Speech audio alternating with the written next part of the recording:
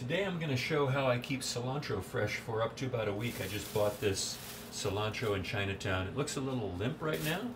What I'm going to do, I take just a mason jar. I'm going to not use this part. I'm going to put a little bit of water in the bottom, about like that. Then, I'm going to get the cilantro ready here. I'm going to put this cilantro in the bag like that.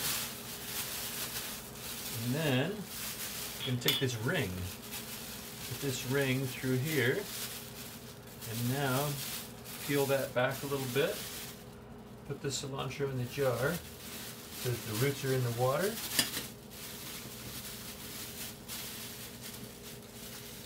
And then just close that up. And it's going to keep that cilantro nice and fresh.